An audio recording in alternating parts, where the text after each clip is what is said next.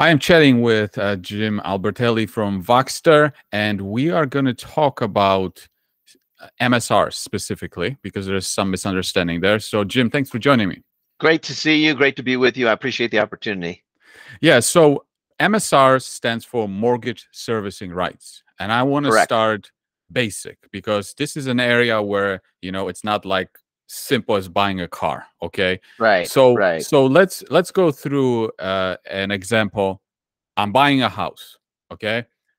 I'm buying a house and my mortgage payment is $1,000 a month, okay? All right. Let me stop you there, Mariusz. Let me Okay. stop you there, right there. You're buying a house and you create a mortgage. All right. So you don't pay it all in cash. You're going to have like most homeowners, you're going to have a mortgage somewhere between, 60 and if it's a government loan, it could be 97% of the value. So you create this debt obligation. And that mortgage has a couple different components. It's got interest payments and it's got generally principal payments. Okay.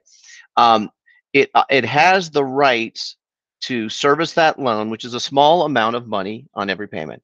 That mortgage servicing right is one of the only investments in the marketplace that goes counter to a rising interest rate environment. So think about this. When do people refinance and mortgages get paid off and the ability to take the strip of income and service that go away? When rates go down. So the perfect hedge for rates going up is the mortgage servicing right, because you're going to get that little payment month over month over month over month over month. And the average value in the average MSR, okay, is about $2,700 per unit. Now, why is it so important to Voxtur?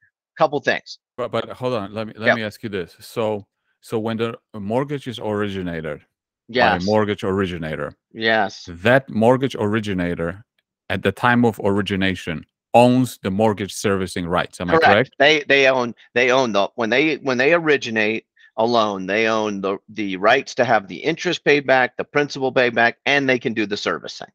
Okay.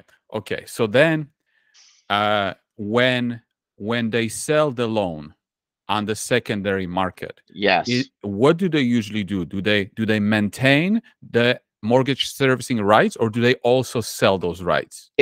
I'll say this, it depends. If you're a financial institution like a bank, and then you originate those loans, you may retain the mortgage servicing right, service it, because you want the relationship with the customer. Remember, the mortgage servicing right is also powerful, not only as a hedge, but it also brings with it deposits. So if you have, so think about it, when you're cash constrained, let's say you're a mortgage originator and a servicer, and you're not originating many more mortgages, but you've got these mortgage servicing rights that are going up in value, okay?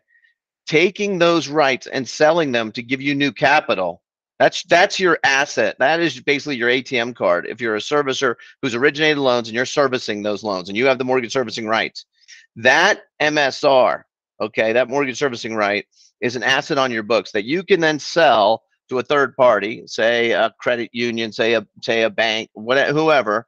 You can sell that right. And to a bank, it means, wow, I now have a customer relationship and I have a depository relationship. And I have something that increases in value as the rates go up. Okay. So that's part of the game that's going on. Okay. So if let's say, the way I understand it is, there's a mortgage payment. So let's say the mortgage payment is $1,000 a month. Yes. Part of that mortgage payment goes to the owner of MSR. That's right. That's right. What would be the percentage? 50 bucks, 10 bucks? Yeah, it's a few bips. It's a few bips. That's why when I say the average is $2,700, let's say on your average loan, you're looking at so many months of so many basis points totals up to that. So call it $50 to $100. That little strip of income goes out to and is part of the servicing of that loan. The rights that are associated with servicing that loan are, can come with it, have the ability to contact the customer, keep the customer in your pool. If you escrow money, hold the escrow so it increases your depository base. So that's why the MSR is so valuable. And that's why it's counter-cyclical in today's market. I don't think the market fully understands. Why do blue water? Why did Voxtur do blue water? Well, think about it like this. everything that Voxtur does in its data store, tax, title, valuation, the flood, property condition, all of those data elements are necessary and support the physical asset that underpins the interest payment, the principal payment, the mortgage servicing rights. So everything that Voxtur does is pumped into and can be consumed by that platform. And it gets you one step closer to the investors. So the investors, the pension funds, the hedge funds that want to buy MSRs because maybe they're in the bond market and they want, bonds prices go down when rates go up, right? Well, what did I just tell you about MSRs? MSR value goes up when rates go up. So it's the contra, it's the other side of the pricing of bonds, right? So for big investors, this is a great investment vehicle to either to diversify their risk, to hedge their portfolio. It's a very good product. And right now we're in a rising rate environment. So it's an opportunistic deal to do two things. One, there are going to be a ton of bulk MSR trades, but over the next 12 months. And those trades consume Voxtur data, tax, title, valuation, all those things go into those homes. So when you trade those loans or trade those MSRs and you do due diligence, you review the loan documentation, you review the title, you review the tax, etc. All of that is synergistic sales to Voxtur, not in our current guidance. So we're looking at now the opportunity with Blue Water to move closer to the money that then determines what services are used downstream, and to have another counter-cyclical business to the origination side of our business, which provides valuation to mortgage originators and helps servicers mark their book to market. So Blue Water's ability to trade whole loans and do it in an automated format, reduce the time of due diligence from weeks to days, reduce the time of settling trades, automate the data intake and extraction process, price the loan, price the MSR, and allow the aggregation of data and to sell those MSRs or those whole loans, or the second liens, or scratch and dent loans, or NPLs, which means non-performing loans, or RPLs, reperforming loans. And think about that last market. As rates go up, there's going to be more and more of non-performing loans.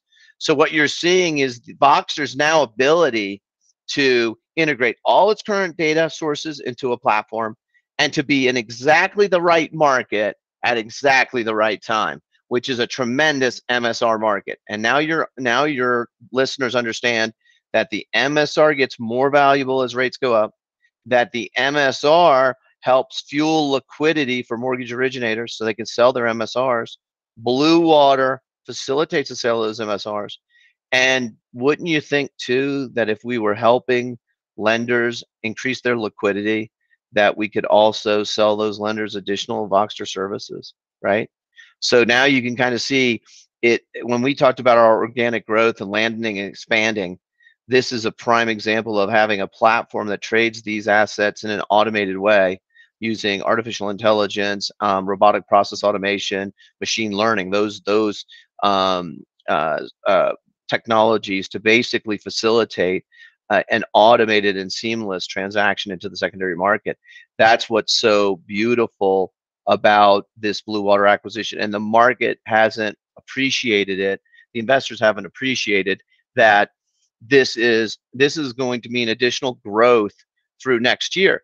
So if you're looking around all your stocks, maybe you've checked, you're looking at your portfolio, and you got to think to yourself, well, what companies are going to be generating more cash next year? Which companies are going to be expanding? Well, we know the MSR market's increasing. We know that to trade an MSR or a whole loan, you have to review title, you have to review tax, you have to review valuation, you have to review flood. Who has all of those? Who has that entire data store? Oh, that'd be Voxtur. And who has the platform to do it in an automated way? Oh, that'd be Voxtur. So in this expanding MSR market, you've got a company that is perfectly situated to take advantage of it. What does that mean? Well, it means clearly that we're going to continue to increase our top line revenue and our profitability through next year, and that is at a time when all these other prop tech solution companies are going down.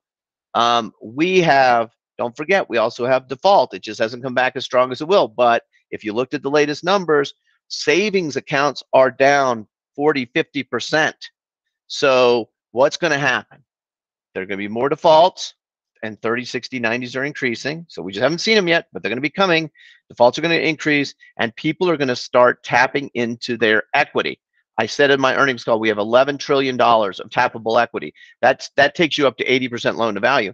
People are going to be using the home equity to pay for bills, to cover costs, and Voxtur has all the data to do that today. And with Blue Water, we can also trade those seconds for the originator and help them generate more cash. So you want to think about a strategic play in Blue Water. Why do we do Blue Water? Well, Blue Water consumes all of the different data elements we have. 2, Blue Water, it's counter-cyclical to what's going on. We're in one of the largest MSR markets over the next 12 months. It is right there. 3, we haven't hit it yet, but NPLs are going to increase as defaults increase. We can trade those. 4, people are going to be tapping into their home equity to pay things, just like they did in the early 2000s. There was a ton of home equity being done. That's going to happen again, and Blue Water can trade those assets, and Voxtur can insure them, can review the tax and the title, which will be necessary for that. So if you're thinking about all of the different reasons for Blue Water, you now can see it was a bargain.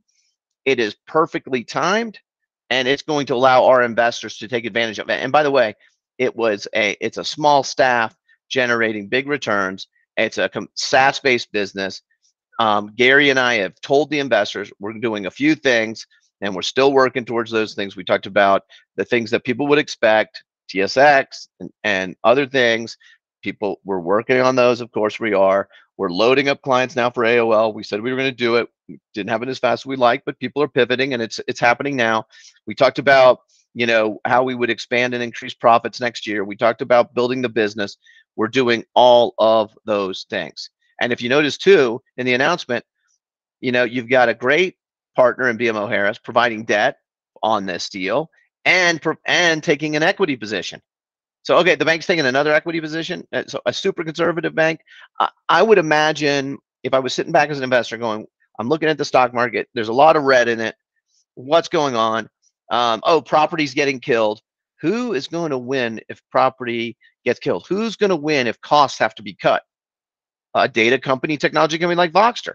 Voxtur's going to win. It's going to force people to innovate. When there's a ton of business, people don't innovate. People are innovating now. 9 new AOL clients that'll start scaling up in the 4th quarter. Blue Water is a prime example. MSRs are going to be trading in bulk. We're going to be winning on that bet too. Then people are going to be doing home equity, and more defaults are going to show up, which means NPLs. Now Blue Water is going to be doing seconds and NPLs. So now you not only have that strip of money, those bips on every payment as the mortgage servicing right increasing with rates going up, and the Fed said they're going to increase rates, likely again. That is going to be big wins for Voxtur. I think that people will have a hard time understanding why MSRs go up in a rising environment. But so let's say I'm an owner of MSR. Yes. And I'm collecting $100. Yes. And then it costs me something to service it, right? Yes. So very little. I collect 100. So what? It might cost me $10 to service it. If that, well, yeah. If it wouldn't be $100, but let's just use your example. Let's say $100, and let's say it's 10 or 15% of that to service. Remember, if it's a performing loan, the money's coming in, and in an automated way through probably a direct deposit. No one touches the money. The money comes in, and a lot of this process is being done completely in an automated way, which is why it's a smaller margin business, but a good business if you service over many years. I'll explain to you right now why are mortgage servicing rights more valuable in a rising rate environment? Very simply. When you have your mortgage servicing right, which is that ability to collect those payments over time, the mortgage has, let's say, a 5% interest. If the mortgage rate goes up to 6%, 7%, 8%, that person that has that mortgage, it's very unlikely that they're going to refinance that mortgage, because the payments would just be higher, higher, and higher, and higher. So those monthly payments go on longer. Right. Longer. Right. So in other words, if there's a 30-year mortgage, It's more valuable for the owner of MSR if that mortgage never gets refinanced. That's right. But in a lower rate environment, yes, we don't know. That mortgage could be cut from 30 years to 3 years, and it could be refinanced to another lender. You could lose it out of your portfolio altogether. So yes, that's exactly it, Mario. That's why the value of the MSR is lower when interest rates go down. Correct. And it's higher when interest rates go up, mostly because it's not going to get refinanced. Prepayment risk. Exactly. You're on it. You nailed it. Okay, I think so all your borrowers can understand that, because all of your listeners, they own homes, they refinance in the last refinance boom. They're at, let's say 2 3/4, 3, 4%. Now the rates are, 5, 6, 7%. They're not going anywhere. They're not refinancing. Their payment is so low, they're not going to refinance. They're going to continue to pay on it. What they might do is take a second mortgage, okay, in some of that equity, and then take money out of their home on that second to buy a pool, to put kids through school, to pay for medical bills, whatever it is. That second on the back of a first makes the mortgage servicing right even more valuable, because it's one more barrier to refinance. So right now you have a first and second mortgage, very unlikely to refinance. Okay. So who is buying those MSRs? Like who is hedging? Anybody that owns a bond portfolio that goes down with bond portfolio is a prime example. Large pension funds, insurance companies, even other mortgage players, other mortgage companies may buy them. Like, let's say you're an independent mortgage bank and you have a servicing portfolio and you've got mortgage servicing rights, but you have no banking arm, no traditional banking arm. Well, maybe you sell those MSRs over to, let's say, if those loans were in a region like in Illinois and Ohio, maybe you have a regional bank, and the regional bank says, you know what, if I buy these MSRs, I get a client relationship. I can open up other bank accounts for them. I'm going to have their deposits, their escrow deposits, so I can build the bank, and then I'll have also something counter-cyclical. I'll have this MSR on my books. So a regional bank may look at it and say, look, I really want to expand my depository relationship and bring in more borrowers. Well, why don't I buy the MSRs that are in my area? And that's something Blue Water does too. Blue Water can aggregate all of the origination of these loans and then sell them in an automated way, a very efficient way, which most people don't have, that cannot avail themselves to these regional banks or small banks or whatever that are looking to build depository relationships. So it's not only the pension funds, it's not only the insurance companies, but it's also the regional banks that want deposits and want to build relationships with customers. They'll buy MSRs too. Okay. So now I understand why a buyer would want to buy them. Now let me ask you, the owner now, the mortgage originator that has them at the first place, why do they want to sell them? And I don't understand how it helps them with liquidity. Well, because they're gonna, let's say they sell that MSR, and let's say it's $3,000 in MSR. Okay, let's say the MSR piece is worth $3,000 a loan, just for easy math. And you're looking at your origination team. The rates are up. You've got no new cash flowing in. Yes, you're making a little bit of money on the MSR because you're servicing it, but you're not being able to take the full value, the full advantage of the depository relationship.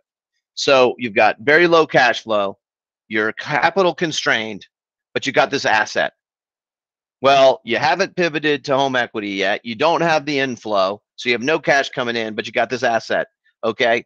Well, the first thing you do is to enhance your liquidity, is to take those MSRs and to sell them to somebody that they're more valuable, right? So you take your MSR, your mortgage servicing right, and you sell it to that regional bank, or you sell it to that hedge fund, and you get a big influx of cash, right? So if it's, for every 1,000 loans, it's $300,000 that comes into your company. You might have hundreds of thousands of loans or 50,000 loans. I mean, it's a big check that you can sell these rights and receive, and then you can put that capital to work to pivot your company, to make payroll, to do all these things. Remember, these guys are capital constrained right now. So, and for some of the tickets, a Fannie ticket, a Freddie ticket, a Ginnie ticket, to be able to deliver those loans directly to them, they require liquidity. So if let's say your liquidity requirement's $5 million, and you're spending a bunch of money on the front end origination, but nothing's coming in, you may need to tap the MSRs to keep your liquidity at a sufficient level so you can actually deliver those loans efficiently and effectively. So that's why. All right. So now I understand what the asset is, MSR. Yes. I understand why the buyers want to buy it, why the sellers want to sell it. Yes. Okay. Like, who cares about Blue Water? How does Blue Water help those parties transact? So a couple things. So in today's market, people will send, even today, in other companies, they'll send spreadsheets. They'll do spreadsheets of information, and they'll send a spreadsheet between each other to trade these loans. Or they'll take a cut of information from the origination system, and it's not going to talk to the counterparty. So it's going to be long division to try to get people to translate the language or the data in one system to another. Blue Water is the Rosetta Stone. Blue Water, it takes all of the languages, all of the different data inputs. For example, it could be something as mundane as this. Your bank says 123 Mulberry Street and spells STREET, and another person calls it 123 Mulberry Street ST, or has some other naming convention. What Blue Water has done is create a translation technology using advanced OCR and machine learning to be able to ingest multiple originators' data, translate it into a standard format electronically, not with people, and be able to give pricing certainty to those sellers, because they're matching them up with buyers that are looking to, investors that are looking to buy those mortgages or those mortgage servicing rights. So they have taken a spreadsheet and weeks long process and turned it into a technology and minutes long process. And they've also done a hell of a job automating the due diligence component, the review of those loans in electronic format. Now, they're about to get another enhancement. What's the enhancement? Well, it's Voxtur. So now a lot of the information that they would have to, that Blue Water would have to go out to outside parties on, validate a tax, validate a title, validate a valuation. Now all of that is being electronically connected to Blue Water. So now consumers can come in and trade even faster, because Blue Water is not going to be dependent on third parties to consume this data. Voxtur provides the data into Blue Water, and the trading is quicker, and every day is dollars, right? Every day is interest carry, every day is dollars, and Blue Water has automated the ingestion of the data, the trading and the pricing, and the selling to the seller, so it can move that much more quickly. That's what's so cool about Blue Water, is it's a real technology-based solution that can allow the expeditious trading of whole loans and MSRs, second liens, scratch and dent, RPL, MPL, all of those things can be automated through Blue Water. So really, it's a transaction platform that allows buyers to buy what they want to buy, sellers get price certainty, and all of the validation in between can be automated. That's what's so amazing about it. And it is, it's hard for you to probably believe, like we're here, September 1st and in 2022, and we're still talking about people sending out Excel spreadsheets to one another.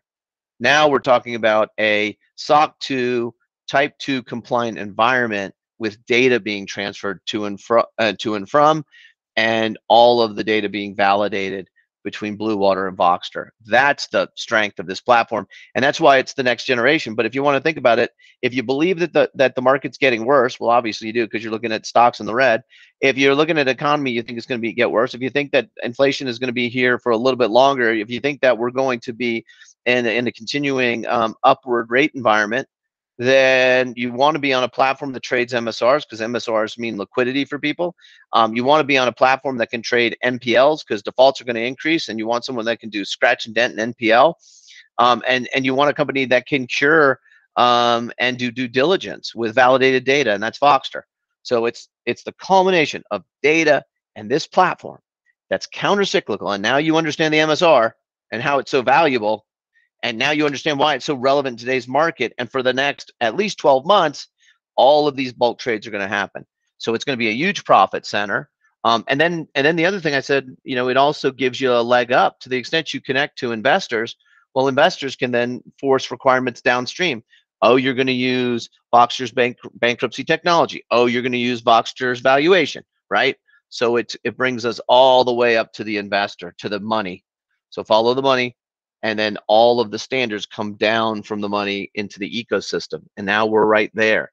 So if you think about it from a strategic, it's synergy strategic, it's counter-cyclical strategic with the MSR that you now understand, and NPLs, which non-performing loans go up and defaults go up. And then it's also moving closer to the financial source to be able to connect, what I say all the time is Wall Street to Main Street, but really the investor through Wall Street to the consumer. And that's the synthesis of it. That's what people should be running to Voxtur for, is, okay, I'm looking at the next year of a lot of blood in the water, interest rates up, other companies aren't going to spend as much capital. All of those things mean what for Voxtur? More business, more innovation, a platform that gives people liquidity in a time they need liquidity. That's what they should be taking away from this. So it looks to me that a blue water business, it's like you have a certain market, and blue water is very quickly taking market share in that market because it is improving the technology, which is Correct. like outdated. But then at the same time, that market is exploding because MSRs are hot. Yeah, that's right. That's right. And it allows our other things that save money. Think about it. What else is the other thing? If you're getting cash constrained, you want things quicker and cheaper. It delivers it delivers the whole loan trade cheaper and quicker. It delivers the MSR cheaper and quicker. And then if you add in other things that Voxtur does, like our dynamic tax information, which you need to run on these portfolios, that's cheaper than the marketplace. If you add in our alternative to title, that's cheaper than the marketplace. So, it's going to spur adoption. Remember, the investors set a lot of the standards on what can be put into the securitizations, and they can drive adoption. So they can help consumers want reduced costs, and we can do that and address the reduced costs with our products. And you're going to get a push and a pull. You're going to get the investor wanting it, the consumer wanting it, and Blue Water is a platform executing on it.